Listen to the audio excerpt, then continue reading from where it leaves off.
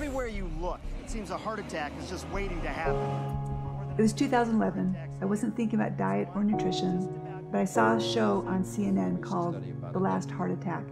Once they start eating this way, you'll make yourself heart attack proof. Going back over time, we know that if people are eating this way, they are not going to have a heart attack. Esselstyn thinks heart disease is completely preventable. I learned that day that we can eat in such a way as to not just reduce our chances of getting heart disease, but essentially eliminate our chance of getting the most serious forms of heart disease. I did a little more research on the diet and realized it wasn't just heart disease. It was most of the other chronic diseases that are so common in our society. When I realized that I could just simply eat differently and avoid most of the major diseases, I thought, this is a no-brainer. I'm going to change my diet. To a significant degree, we are an overfed and undernourished nation who are digging an early grave with our teeth. I thank the Lord for a testimony of the word of wisdom. I wish we lived it more fully. But even though we do not, the Lord pours out his blessings upon those who try.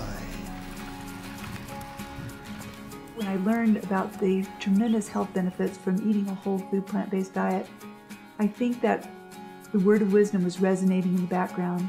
And it wasn't very long before I opened up to the word of wisdom and I read those words, and they jumped out at me like they'd never jumped out before.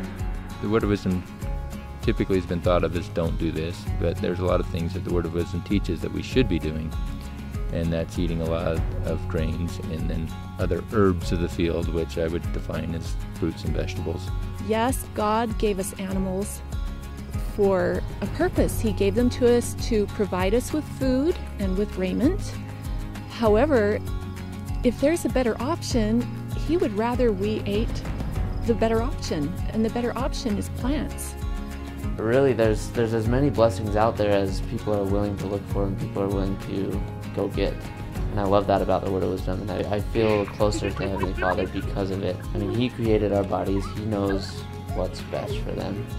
I don't think we've realized just how powerful the word of wisdom is, but I've learned that there are Mormons all over the world who are now embracing the word of wisdom to a greater degree than ever before.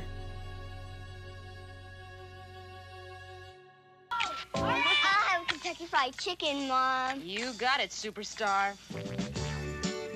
Kids love... There's two main types of commercials on television. We're working on something big. The types of foods that get us sick, and then the pharmaceuticals that can help to relieve some of the symptoms. You told me your doctor's worried about plaque clogging your arteries. They always tell you the side effects.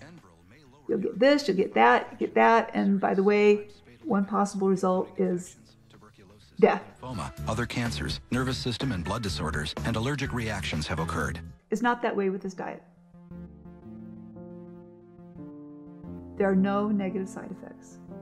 You feel better. You have more energy. You lose weight. You get all the nutrients you need.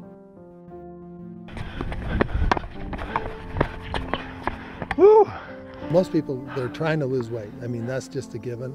And they've tried a lot of things. And some people like, I've tried everything. I was like, well, have you tried this? Most people I know are trying to lose weight. And so to have that completely out of the equation and be happy and full and never have to be hungry is a huge advantage. The more I have tried to eat the way I see the word of wisdom suggesting, the more I feel like our bodies are a gift. I'm old, I'm in my 60s, and I want to stay in shape and be at my correct weight, and this diet really helps me do that. Yeah, I had one patient who, she said she'd been heavy her whole life, and she lost all this weight, and she came back and said, you know, people look at me now. Before, they wouldn't even look me in the eye. It's like I was wallpaper or something, and it, you know, it changes their lives. It's awesome.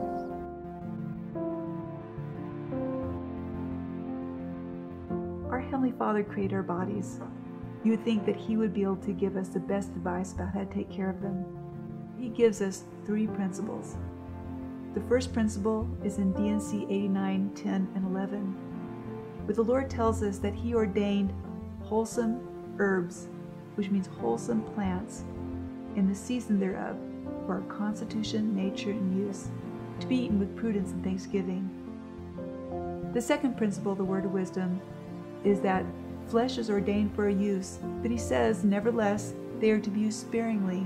What's more, it is pleasing unto me that they not be used only in times of winter, cold, and famine, so essentially in times of need. The third principle of the word of wisdom is that all grains are good and are ordained to be the staff of life, the foundation of our diet. A whole food, plant-based diet matches all 3 principles of the word of wisdom. It is very low or no processed foods and very low or no animal foods. Grains are the foundation.